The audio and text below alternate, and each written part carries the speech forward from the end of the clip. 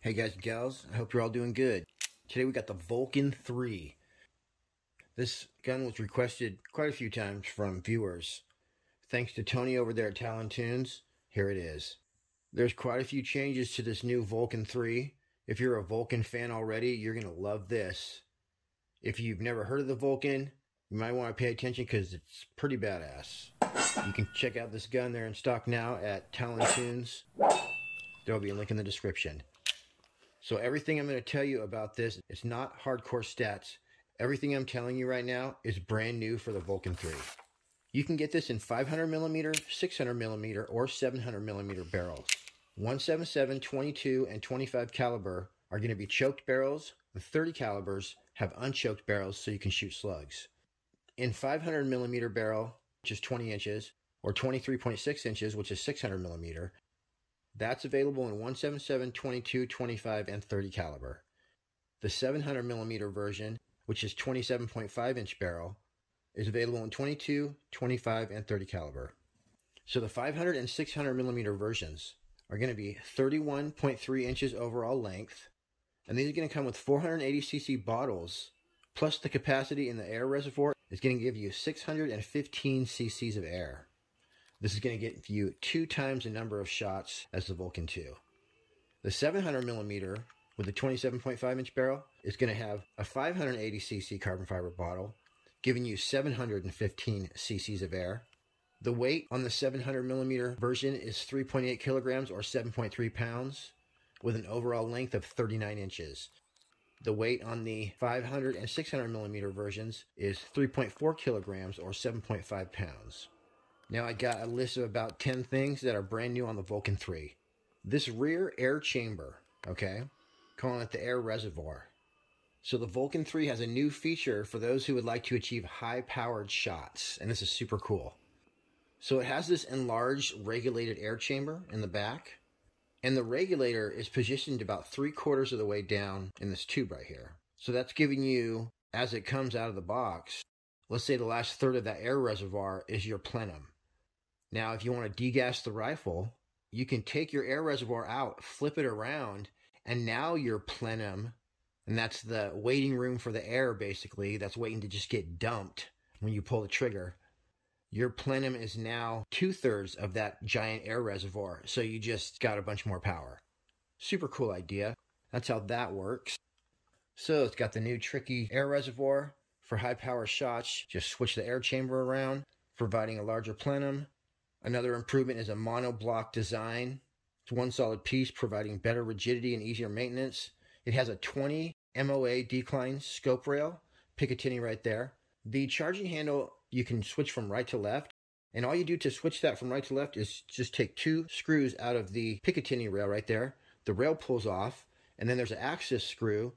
You just remove that, switch your thing to the left, and just put that baby right back on. So that sounds super quick and easy. In addition, the degassing screw, to degas this rifle, say you're going to take it on an airplane or something, or you want to work on it, it has a 1 screw in the bottom rail to degas it. And of course, we got a bottom Picatinny rail there for your bipod or foregrip or whatever you want. It has a new larger moderator or shroud. So they switched it from 32mm, now it's 38mm. Got a monocore suppressing system inside there. Got a slightly new stock design. It's available in walnut or polymer. The buttstock position in relation to cheek piece is improved, so this allows for easier shooting off bags or bench rests, so that's good. The bipod rail underneath is removable. It comes with 2 magazines in a soft cage, and this is interesting, I didn't know this. All the Airgun Technologies models use the same magazine. So this is going to use the same magazine as your VULCAN 2, the Vixen, and the Airgun. That's super cool.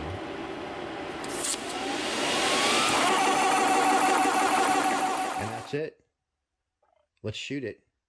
We're going to be shooting ZAN slugs and 44 grain JSB today. The numbers on this gauge are pretty small, kind of hard to read, but if you'll notice, the gauge goes to 350.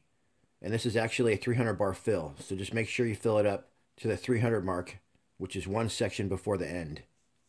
So out of the box, this 30 caliber is actually shooting pretty hard. This 30 caliber is pushing a 44 grain JSB over 1,000 feet per second.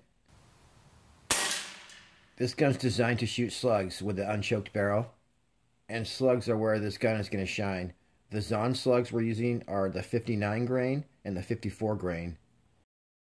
The 59 grain are going about 920 feet per second, with the 54 grain going about 950. Alright, I got this sweet bit of kit going on here. Element Optics Helix in the house. We're at a very special 35 yards, nailed it on a nice calm evening.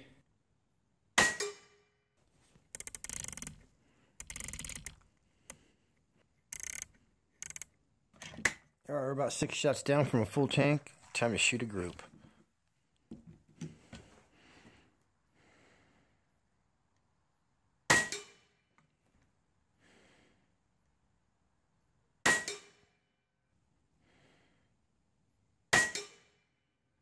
Pretty darn good. I don't want to waste ammo, so 3-shot group on that one, baby. Yeah, look at that. That's nice for a 30 caliber slug. Alright, and let's just click up to there, and we are sighted in for 59 grains. Alright, shoot some groups with the slugs.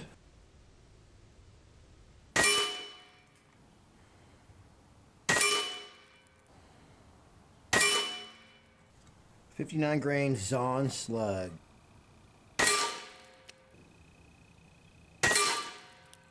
That's how it's done.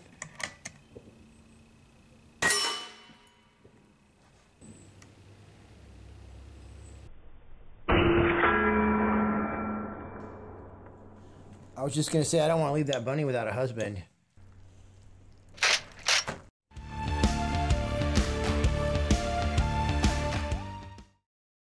Out of scope cam today, but I'm just going to put the camera right here and then shooting at 50 yards.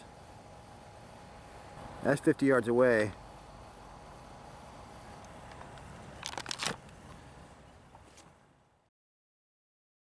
I did manage to get the scope cam going, as you guys will see here.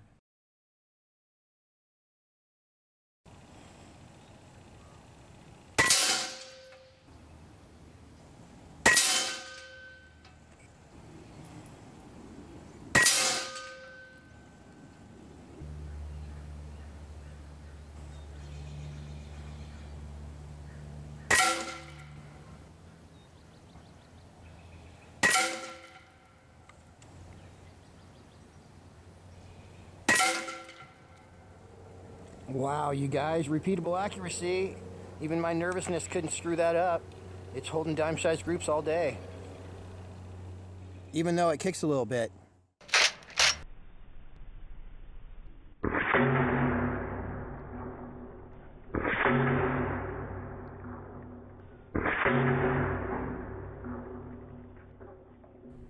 It's getting real sunny here, but we're still at 50 yards away. Here on the right are 25 grain pellets that I was shooting at the exact same distance out of my Delta Wolf against the exact same steel. So you can see the ZAN slug's expansion power in comparison to those normal pellets. These ZAN slugs not only have good expansion, but they're also extremely accurate. So that's awesome. As you can see, we got some wind going on. These are some tiny targets. That's a nickel right there, next to a bottle cap. Got some 2-liter caps, and there's another nickel. So, nickel-sized targets. I'd say we're sighted in at 50 yards.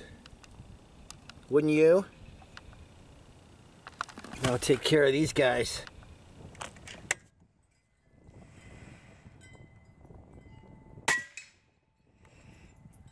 Here, you guys, as you can hear, we got the wind blowing, but that's not going to stop me. Here's my first nickel-sized target.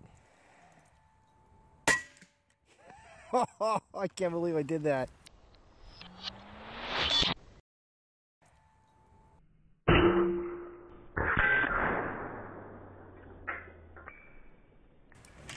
Alright, I got one more nickel. If I can get this off the dude's head without tipping it over, it's all downhill from here.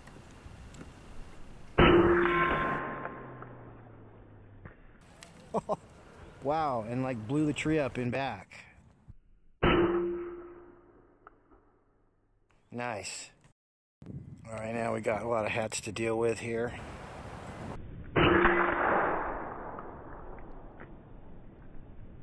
Well, these slugs are just icing those hats off these guys, like so violently that it doesn't even move the little steel guy.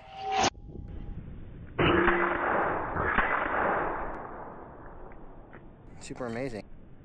And yeah, now we got a nice breeze going. You guys can hear those wind chimes? It's blowing in my face and making my face cold. I'm gonna let this guy wear his hat for a second because he's Sasquatch.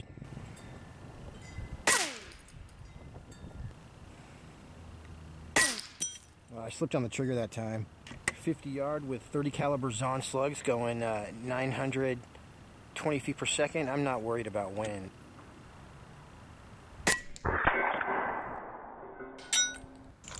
I'm gonna go check my camera before I knock these guys into next week. As I recall, the dirty 30 caliber will bend these no matter where I hit them. I'm gonna do a few groups and then we'll take care of these hat wearing subjects. And also, I want to show you something here. See how these are all perfectly straight? Let's grab one. These have all been flattened straight and re-welded at the feet.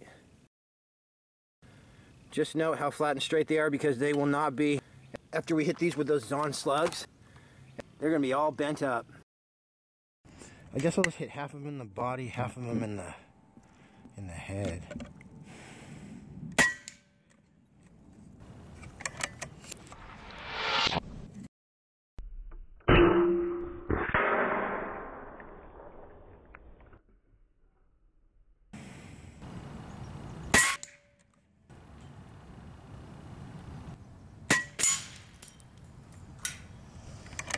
Boy, it really spins those things.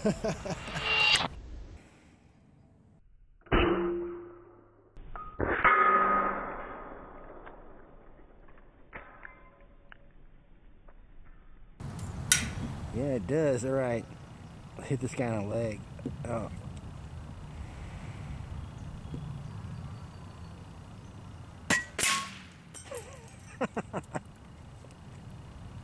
Gotta love that sound.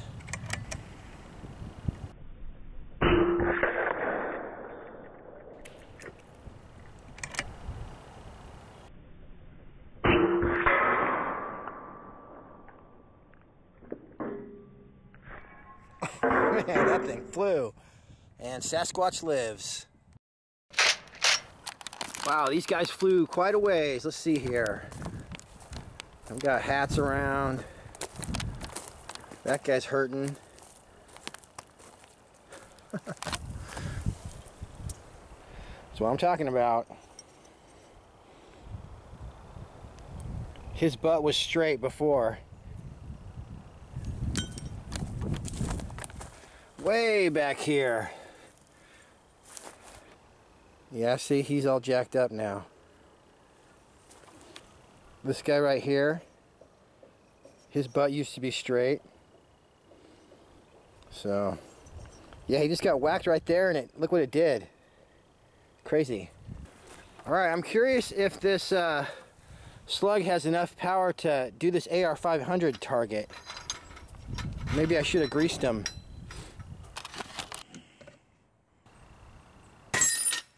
Wow, sure as heck did. Awesome.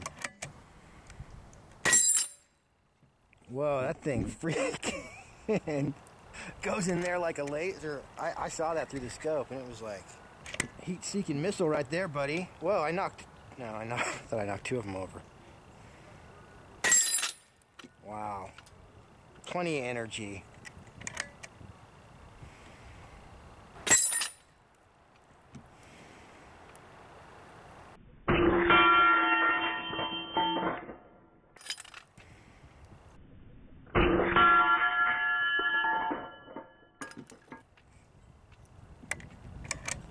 that looks as awesome as it does in the scope cam.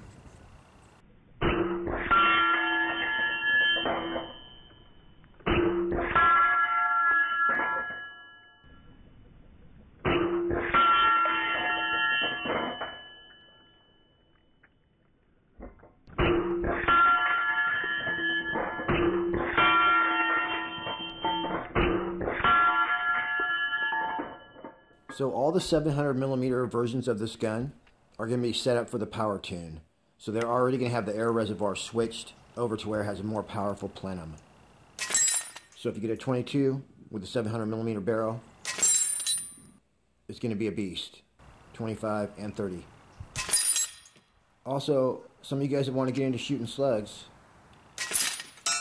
this is a dedicated slug gun, a 30 caliber right here with an unchoked barrel. So we already see 2 here that do well out of this gun, and you could probably find more. In addition, you can tune this up and down. I didn't have time to tune it down for JSB pellets, but you take the stock off, there's a grub screw that holds that rear adjuster in place. Loosen that, and you can adjust the power on this bad boy. Alright guys and girls, that's it for me on this one. I appreciate you tuning in. Definitely cruise over to Talon Tunes and check these out if you're interested in this gun. The 30 caliber that we just reviewed, it's designed specifically to shoot slugs. So if you want to get into slug shooting, go for it. Also, you can call or text Tony anytime. Ask him any questions you want. Super cool guy. Alright, till next time, happy shooting. We'll see you on the next one.